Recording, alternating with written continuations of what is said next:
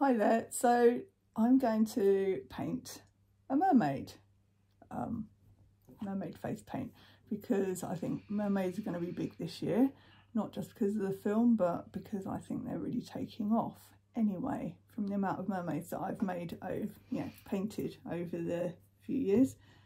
So I'll be using my lovely Pop Stencils from Pop Stencils and a variety of different colours, and I'll pop whatever mates they are in the bottom in the comments. So just bear with me, and scales on, okay, in the background. Okay, I normally have a hairband, but as you can see I don't today. So I do this to fill space.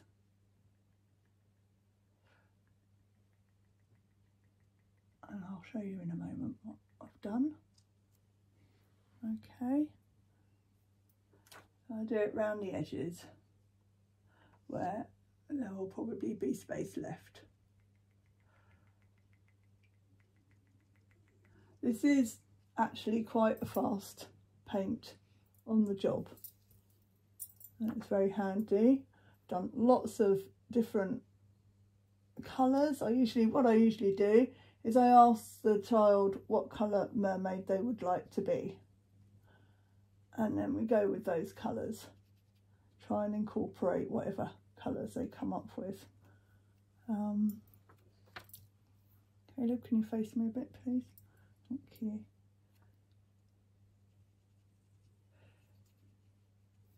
But I'm doing it in green today because that's what I like. And I thought it would be nicer for my son, my long-suffering son, to have green on. So that's the first bit that I do. Nice and fast, fill some space, go towards the camera. Okay. All right. And then I'll get whatever one stroke suits the colours I want to use the most. And in this one today I am using one of my Bling. I make Bling, as I'm sure you've seen. So I'm using one of my Mermaid Bling, and I'll put that in the middle there. So what I generally tend to do is paint around the edge of where my Bling goes. You can draw around your Bling slightly with a bit of paint just to guide you, where it's going to go. But I do recommend it is better to put the Bling with the medical tape, that's what I use, onto the bare skin and not onto the paint, and then it will stay on the person longer. Okay, so then what I tend to do, if you can see, let me turn around slightly. I'll try not to block the way all the time, and I'll move it forward. So then we do some sort of scallops like that, and I make them go into a kind of circle. I found on one job that I did so many mermaids, and it was great fun. But and what I did whilst I was painting those mermaids, I started off not having painted very many of them, and by the end of the day I had pretty much experimented with all sorts of different versions of how I could do it. If you turn to the side there, Caleb, that's it. No, sorry, there we are. And to sort of find what worked best, what went faster, it was a great experience and opportunity. It's a bit like having time to sort of practice at home, but without being at home. It was on the job.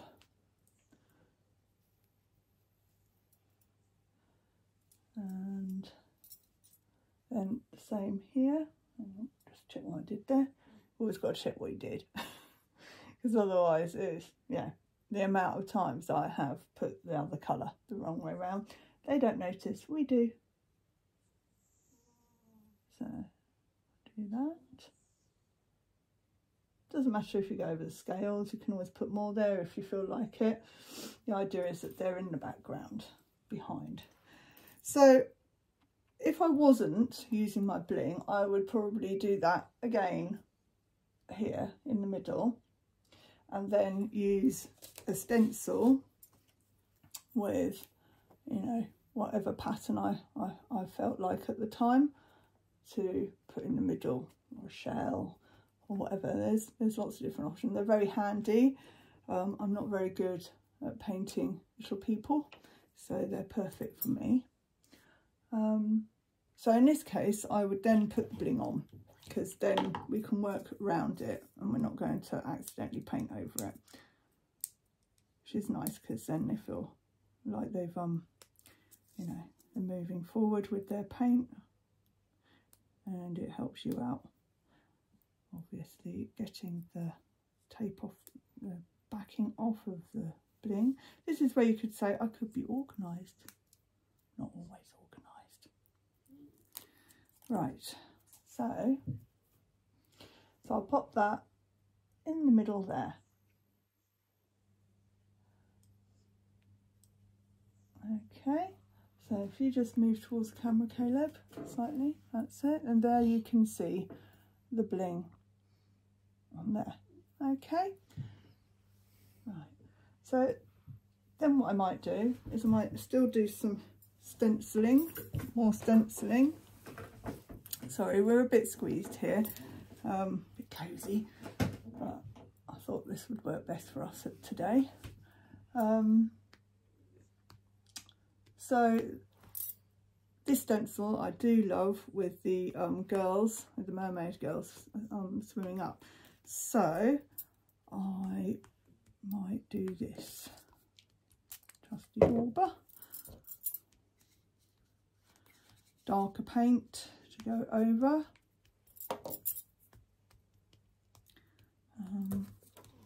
Okay, so actually what I would do is probably I'm going to try and use the purple, just by having just put teal on there. I'm going to try and get a bit of purple on there to mix up the colours. So if you put your face to the side that way, okay.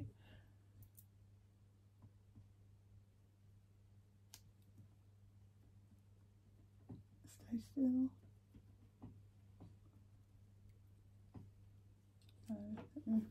Okay, so turn your face to the side and show the camera. No, not that far, that's it. Okay, so that's a nice little swimming lady there, and I'll do the same on the other side, because I do like a bit of symmetry. Okay, well, as symmetrical as I can be, that is.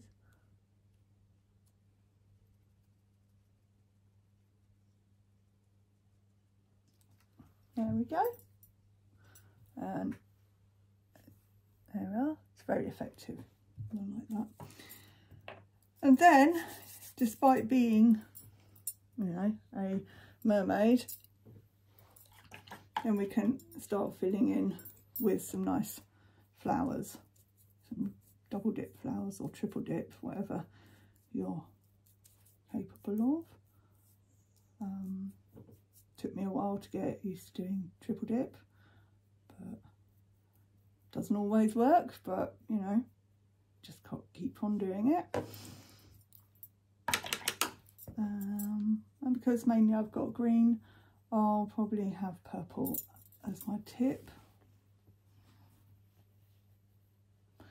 with a little bit of black just on the end, a little dip of black. Okay, and then I would possibly do a little flower there. Okay, there.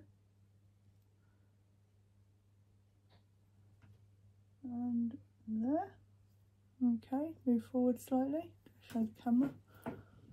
Okay, alright, and then I will do them around the side here, nice and fast. Again, pretty and quick fillers.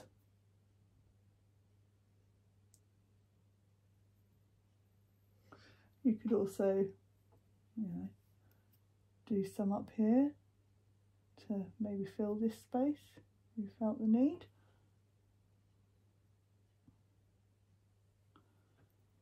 Okay, which goes nicely with the bling. Move forward a bit, darling. That's it. Sorry. Do have to bear with my son. He's very accommodating, but he is autistic, and we have a few battles sometimes. So anyway, right. Saying that, the next bit I'm going to do, I might well do before I do the little flower bits, depending on whether I remember or not, but it doesn't matter either way. But I do find doing line work or little, you know, funny bits and that easier to do before I put the flower petals on. I haven't done that in this case, but it's okay. And then, so it's a mermaid. So I kind of feel that, you know, I love doing my swirls, I love doing all of that, but I always feel with mermaids, they've like, you know, they're in the sea and they're, you know, got all that weeds and seaweed and, you know, going like that. So I like doing these little wiggly things. I did worry that people would think, oh, you know, that's not a mermaid, it's not a pretty mermaid, that's a scary mermaid with scary weeds all around. But I've not had anybody say that to me or anything. So I think everybody likes what I do. So it's always the main thing, isn't it? That the child that you've painted likes what you've done. And they're great. It's just a little bit different. It distinguishes it from a normal mermaid. I mean, not a normal mermaid, a normal princess or any other. Just makes it look different. I haven't put anything on his eyes. I would normally just put a little bit of green paint on his eye, on the eyes of the child if I've got time. But I haven't in this case because he doesn't really like it on his eyes. And then I will do some, okay there. So we've got sort of little white dots for the water, bubbles, that's how I kind of look at it, like that. And with dots you can sort of go anywhere, put them where you want really. Again, I use them as a good way of maybe doing a bit of fillering there.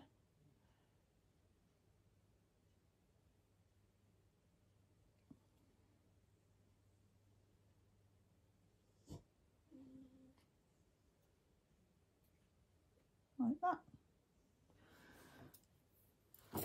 So I mean, you can kind of stop at any point now, you know, depending on how much time. Do you want to move forward slightly, darling? Depending on how much time you've got, or you can keep going.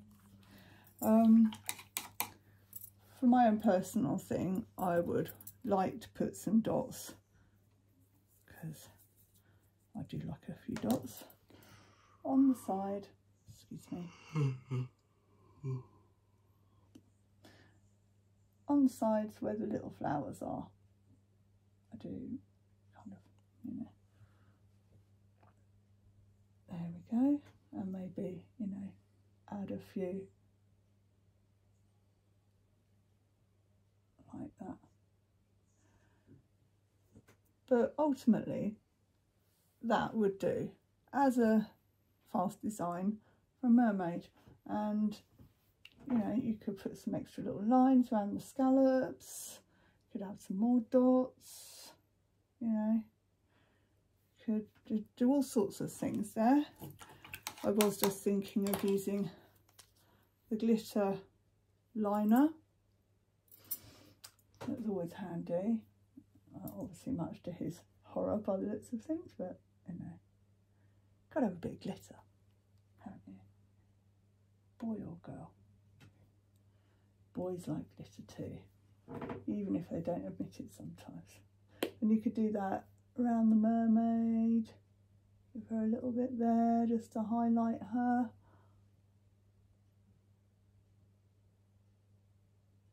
Like that. You know, put a bit there. You know, don't want to overdo it with the liner glitter, just little touches that add to it. And then my trusty spray glitter. So close your eyes, darling, put your head slightly back. That's what I say to more. And we have little sprinkles of glitter. That will catch on the liner as well, and any wet bits. That's perfect. You might not be able to see it very well there, but anyway, so if you move forward, Caleb, a little bit. Okay, so bear with me a minute. Bear with me a minute. Okay, so do that and there. Okay, I'm not forcing him really. Okay, thank you. Like and subscribe. Bye.